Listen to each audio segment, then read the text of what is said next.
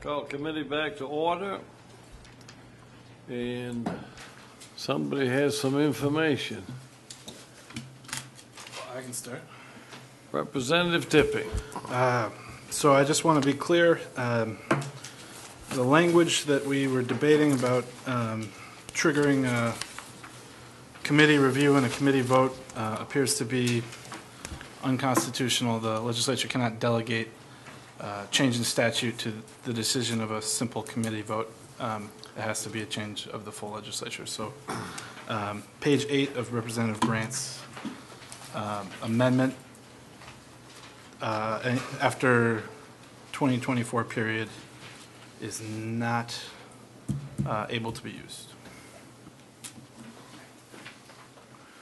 Representative Grant. Okay, thank you, Mr. Chair. So let's just, if you guys don't mind, I know this is a laborious process, but if you go back to the amendment that I presented, the areas of conflict seem to be, and starting on page 2H, item 3, applicant employs no fewer than, the number should be 5,000. Page what? Page 2 of my amendment, yep.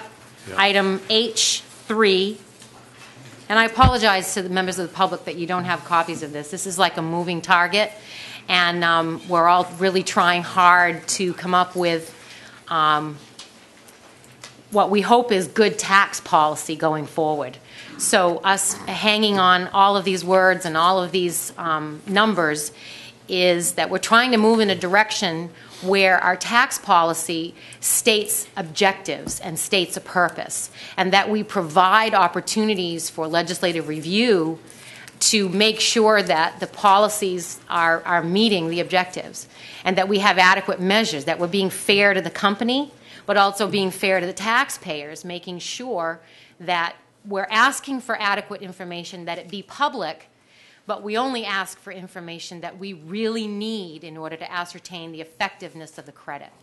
And so we've been hammering this back and forth about how many years, and I think we're in a good place that will respect the needs of the company, the fluctuations in the workforce that are endemic to this business, and the fact that bids have to be made. We're really hoping that everyone around this room can get behind at least our efforts to craft good policy. Even if in the end they may not vote for the credit, they'll know that we've done our due diligence to make sure that it's good tax policy.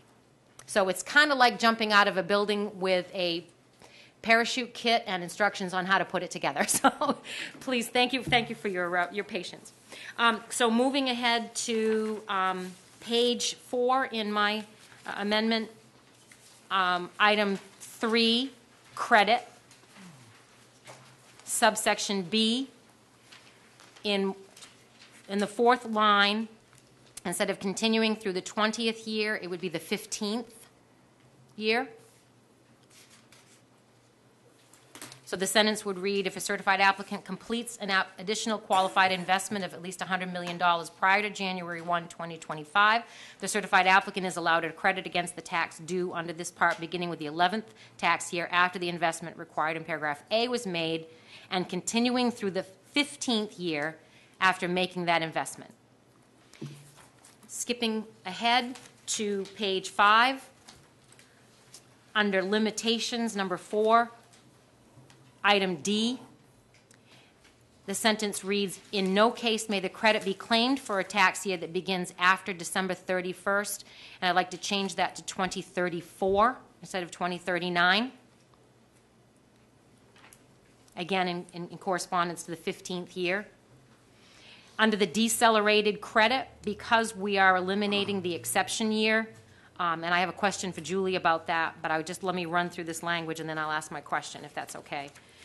under the decelerated credit, it would say the credit allowed if a certified applicant has employment of less than 5,500, the in an exception year would be cut in all of those lines. Just to eliminate that in an exception year, because there won't be an exception year. So the credit allowed if employment drops below 5,500, then these provisions would kick in. Last but not least, as Representative Tipping said, we can't use the language that we were discussing a little while ago, so I would like to go back to the language that's in the original, this yellow and gray amendment that Julie and Ms. Papadoc went over with us, and it would say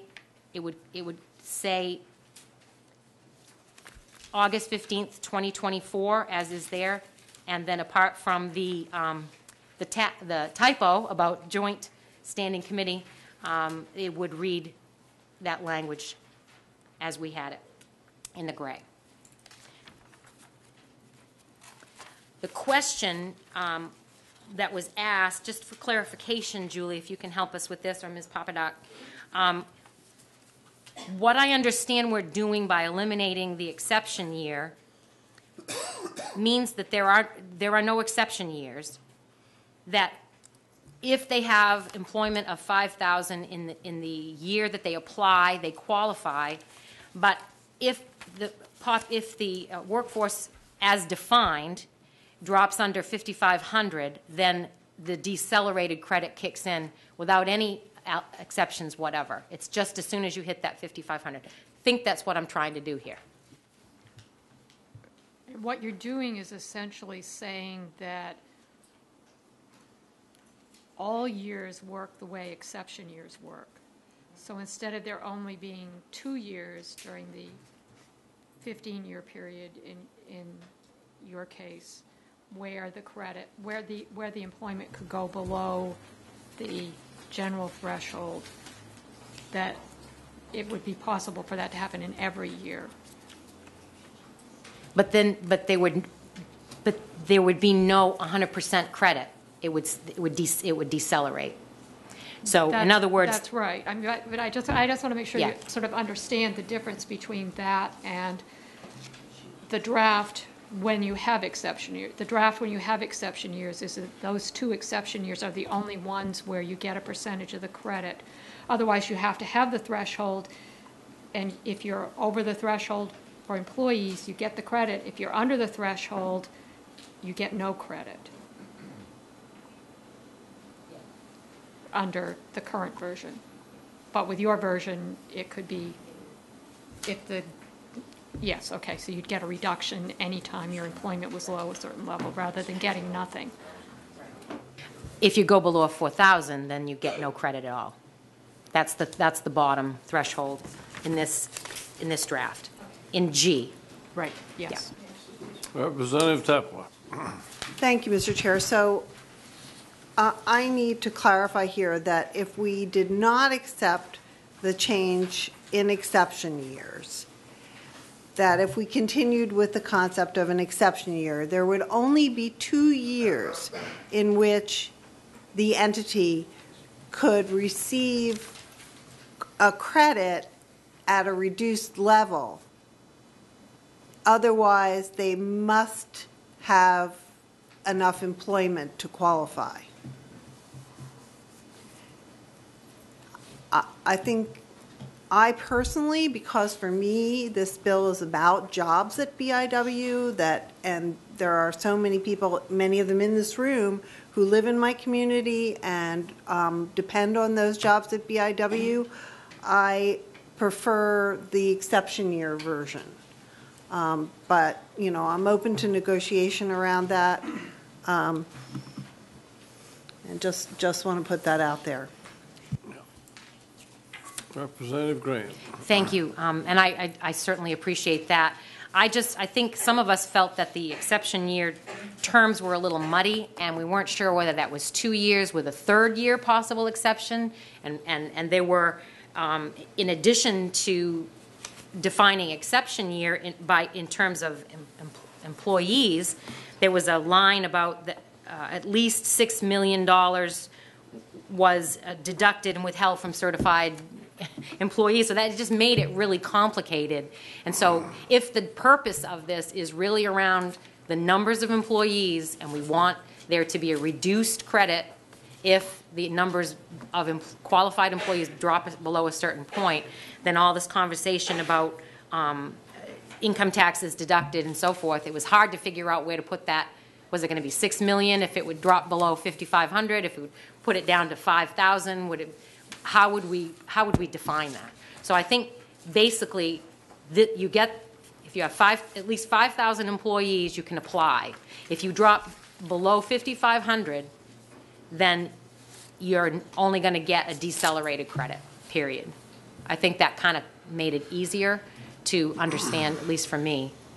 That's where I was coming from. But if when we do amendment review, if it doesn't look like the language is doing what we want it to do, that's my intent. Do we still have the 32 hours in for the full-time? Yes. Okay. Any other discussion?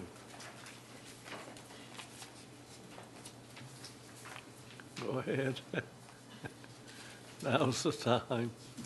Thank you, Mr. Chair. I would really like to convince my colleague from Gardner that exception years are a good idea, and I'm not certain if I can do that.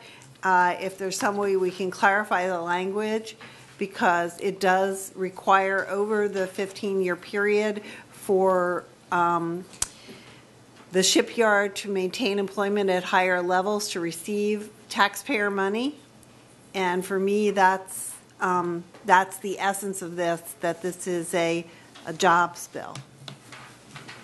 Could I respond? Yeah.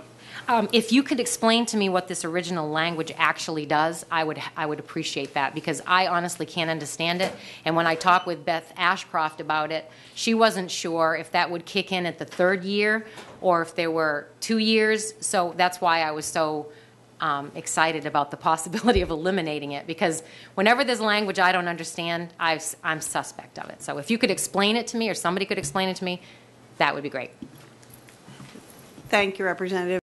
Ms. Jones can help us out here.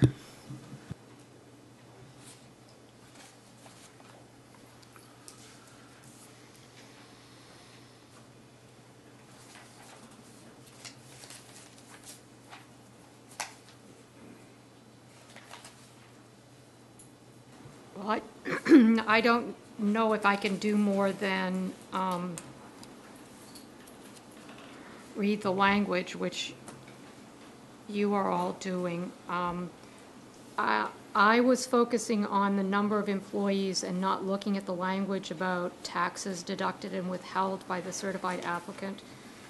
I'm qualified for that year, total at least $6 million.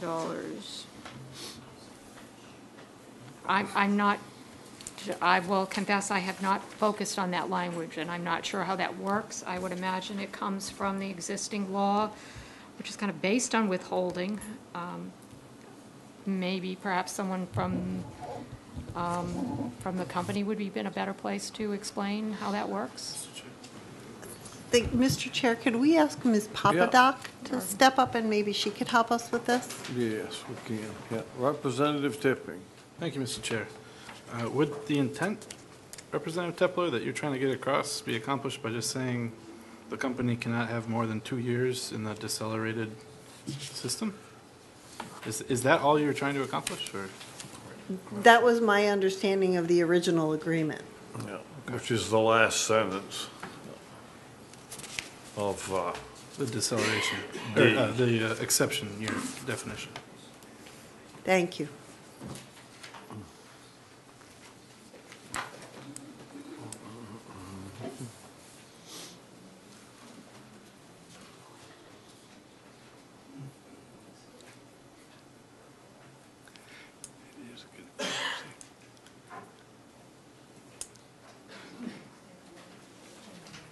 From the old language.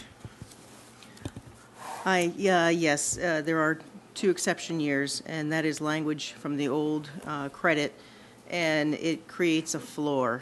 So if there are fewer than 4,500 employees, the withholding amount from those wages would have to exceed $6 million in order to still get the credit. It just provides a floor that was in the other credit also, existing credit. So the floor also has to do with the level of wages also, doesn't Right. it? So if the level of wages goes up, and you're still putting this approximately the same amount out into the community, that's why this is in there. It Well, preserves a higher paying job. I understood it from that. I understood it as a stabilizer for the company that, and the employees, in case in periods when you're going from one contract, one may be ending and you're just starting to move into the other one before you ramp up full production again. So that's the way I understood it. Representative Grant. Thank you, Mr. Chair. So if this was language from the old credit, and we're basically developing a new credit going forward, if we have the decelerated section starting at 5,500, and it's not tied to the withholding anymore, it's a straight credit against their tax, then we might not need that section anyway if this was part of the old language. Is that correct? We already have a floor and a ceiling here. As long as we have some sort of floor, we're fine with taking that out. So the last sentence of that whole D just simply says a certified applicant is allowed 2 exception years during the now 15-year credit period.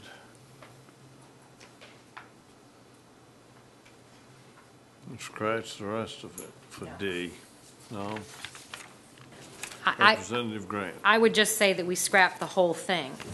And if you're trying to accommodate, as you had said before, a company that is going to have some fluctuations, what we're trying to get at here is we in the decelerated credit is we recognize that there will be decelerations sometimes in employment, and if that's the case, then we'll decrease the credit. But that still allows them some fluctuation. If we leave that 2-year language in there, then they're only going to be allowed to have 2 years where the exception is where the deceleration piece will kick in. And I think that defeats the purpose of what we're trying to do in that decelerated credit.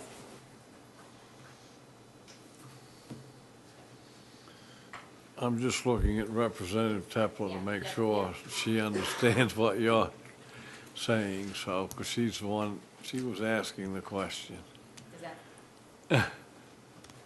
Can you repeat that again, Representative Grant? Sorry. I'm not sure. Play back that tape, will you, Julie? In the old version of this bill, there were those exception years built in. Mm-hmm. This now is eliminating those exception years as defined there with the employment levels and the payroll levels, and it is now strictly going to the decelerated side.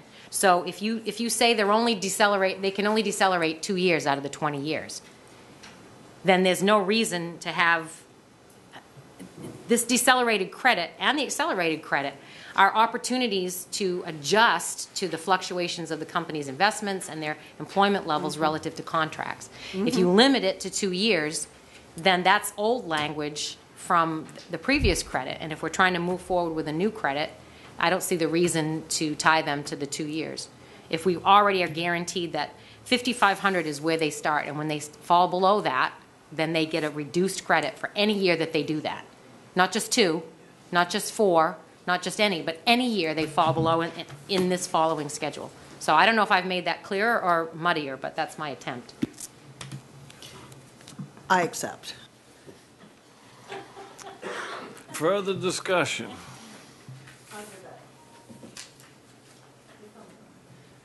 Are you clear, Julie? We've been going back and forth between Representatives Grant amendment language and what I call the yellow sheet. Are you clear as to what I think parts are what and what parts are the other that were? I think I'm clear. Okay, thank you. Is there any other further discussion? Seeing none, is there a Representative Grant? See, I was going to make a motion that I think there's a motion on the table, though. I just wanted to clarify. Was there a motion on the table, Julie? The motion didn't carry, and then it was tabled. And then the next time it was just... No motion on the table. Thank you. Then I will move that ought to pass as amended with the amendment that I've just presented, dated 3/6/2018. And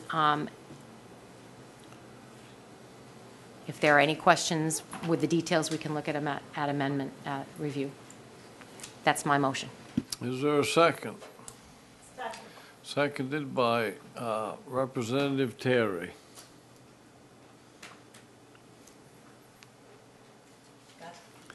Further discussion on the motion. Senator Shinnett. Thank you, Mr. Chair. I just want to say that I really do appreciate the good bipartisan work of the people around this horseshoe in the committee.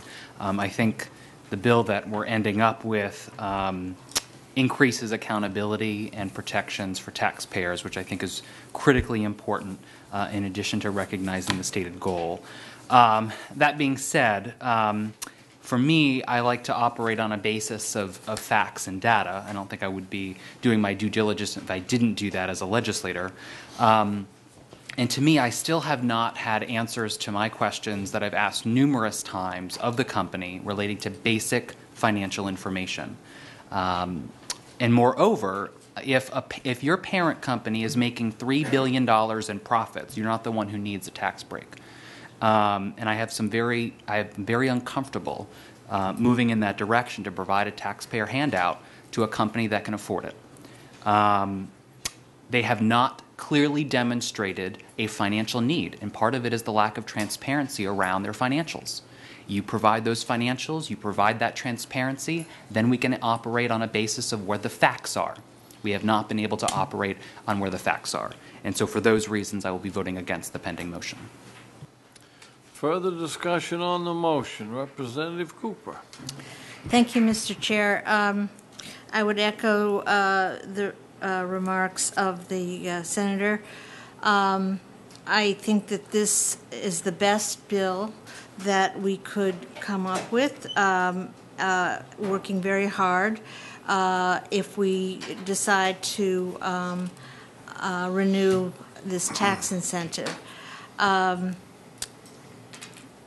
After listening to weeks of testimony and asking many questions, I am still not convinced that this $60 million infusion of taxpayer money is necessary or advisable at this time. It is both too little and too much. It's too little because no compelling case has been made that BIW needs it at this time. That's not to say that there won't come a time in the future when a more compelling case can be made, as it was 20 years ago, when there was no question that BIW was in need of modernization that required a great deal of investment. And I think the decision to go forward with a tax incentive at that time was well supported. But we've heard nothing of the sort in this round. All we've heard is that we need it in order to remain competitive. Well, that's a pretty slippery idea. And I believe that BIW is competitive now, and it's competitive because of the quality of its workers. When I worked for Congressman Tom Allen, we were engaged in the fight to save Portsmouth Portsmouth submarine base, and the BRAC Commission wanted to close that shipyard, but the committee became convinced that Portsmouth was the gold standard for the work they did on submarines, and that's why it's open today. I think BIW is also the gold standard, and that is because of investment, but it's also because of the work ethic of its workers and the training that they've gone through to maintain their skills and keep up with modern technology.